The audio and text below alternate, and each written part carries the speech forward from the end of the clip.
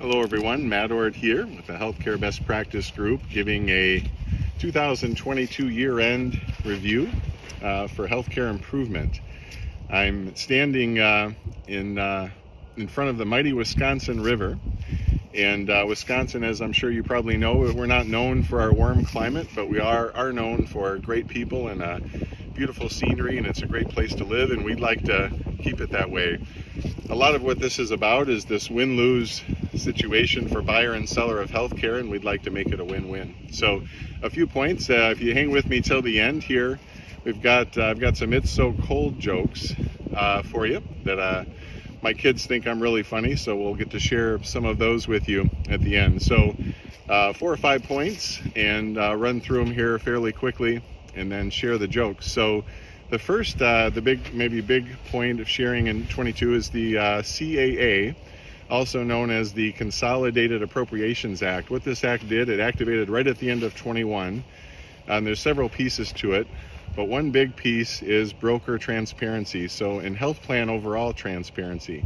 So employers who haven't really had visibility or awareness or how much they're spending on fixed cost and how much they're spending with their partners, and when their partners make money and when they don't, if there's misaligned incentives and things like that. Your partners should never do well when you're not doing well. So if your plan's falling apart, as most have for the last few decades, your partners should be suffering as well. And if you do well, they can share in some of that good stuff too, but it's been misaligned. So we see a requirement of brokers. This is a requirement, you don't have to request it even, to share a full description of their services and all indirect and direct compensation related to your plan. If they haven't sent this yet, then I do have a form I can send you. You can send me a note at matt@selffundhealth.com, no dots or anything or dashes, and I'm glad to send you that template that you can request that from your broker. Many have done that and have actually been pretty surprised. So we just want to keep everybody honest, and again, we want win-win situations, not win-lose as we've experienced. So second point, the RAND study, what they call round 4 of the RAND study showed that Wisconsin, now there's different ways to slice and dice this, but in my review, and others have commented as well, John Trinas, we look to be about the 4th worst state. So, and that's considering relative data that's related to ASC, so outpatient surgery, and then overall hospital inpatient and outpatient care. So if anyone wants a copy of that, I'm glad to send that to you as well. Again, the same email. So, but this, one of the things of this study is it continues to dispel the claim that commercial prices are high. That's what it's the employer side. About 58% of healthcare in America is purchased by employers. The rest is government. That's somehow higher because specifically related to Medicare being low. And what they find continually year after year is there's no correlation with that. That's simply not true. That actually the higher prices have to do with a couple things: the hospital's ability to negotiate and market power, as in kind of monopoly power. And that's really what they're finding more is correlated with that. So, and then a large variation in prices for the same services, huge variation even within hospitals sometimes.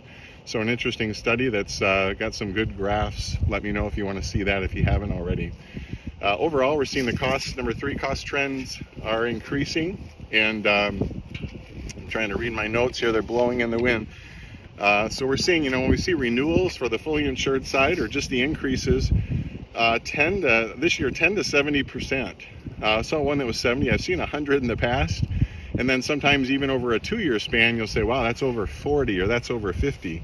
Nothing else, we've seen inflation, but nothing else increases at that rate. That's an unsustainable rate. Number 4, the Healthcare Best Practice Group updates. I'll see if my mouth isn't freezing here as I talk. The updates, we did 6 of them this year, so the employer events, we call them. We plan on doing more next year. We haven't done Madison yet, so we'd like to catch that. We're also looking at Wausau probably in the first quarter, and then we'll have new messages and new speakers and keep that fresh. But 80% of this is probably education and 20% networking. So we've got to educate before we can really dig in, and that's been the gap, is that employers have delegated this completely to their brokers, and the brokers were getting paid in different ways. And we see some brokers coming around, so we're on their side, but they're going to have to change the way they do things for us to fix this in Wisconsin. So we've had events, you may have been to a few, but we started in Stevens Point, then we went Waukesha, then we went Menasha, then we went Marshfield, then we went Eau Claire, and then we finished the year in Green Bay. So lots of things going on with that. The Healthcare Best Practice Group is approaching 250 employers now, and actually over 800 people names on the list.